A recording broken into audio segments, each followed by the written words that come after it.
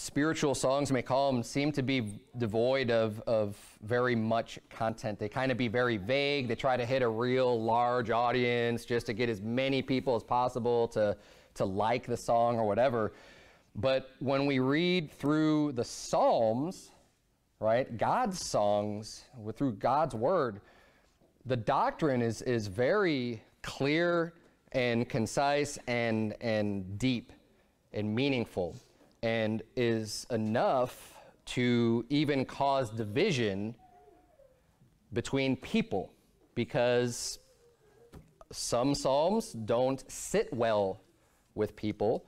A very good example of that is the psalm we just sung before we started here, Psalm 139, and I'm actually going to be hitting on that this evening, on that psalm as well, because the subject matter for Psalm 21 I want to explain a concept here that goes along very well with that.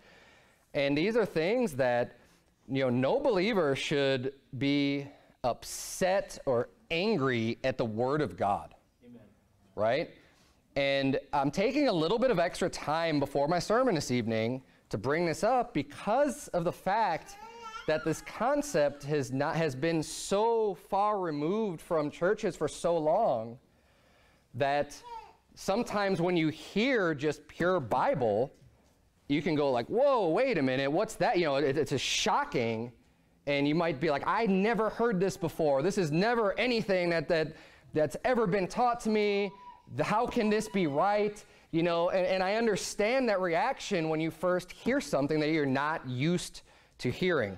But what I ask you to do is to compare with Scripture what the Bible says and what the Bible teaches, because for every believer, that is the foundation. That is what should decide right and wrong, is what does God's Word say? What does the book say?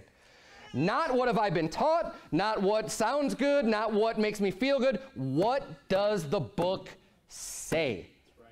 Just as real as, the reality of hell is an uncomfortable truth, right? It's one of those things that it's not pleasant to think about. It's not polite, in modern society to talk about hell, right? Because it's negative. A lot of people get offended if they, just even at the thought of hell, or that they might have done something bad enough to deserve going to hell. But how important is it to talk about that truth?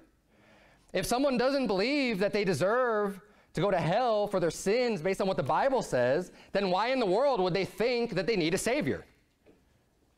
And what is more important than that? Receiving Jesus Christ as your Savior is the most important thing. So you have to cover things that are uncomfortable or unpleasant that are true, like hell. And there are other things and other doctrines that are uncomfortable to deal with, especially in a society that increasingly is turning away from God, turning away from the Bible, turning away from biblical morality. More and more things are becoming taboo and not being taught and not being touched on, because unfortunately you also have a lot of preachers out there that are more concerned with lining their pockets. They're more concerned with filling their pews with people that are going to pay money than they are with just teaching thus saith the Lord. Amen. And they're in it for the wrong reasons. Well, what you're going to get at this church is someone who's not going to hold back. I'm not going to censor God's word. We are going through the Bible. And on our Wednesday nights especially, we are going through every single chapter in the entire Bible. Every word is going to be preached out of this book. For as long as God lets me preach, I'm going to continue to go through book by book, chapter by chapter, and not leave anything undone, and not said.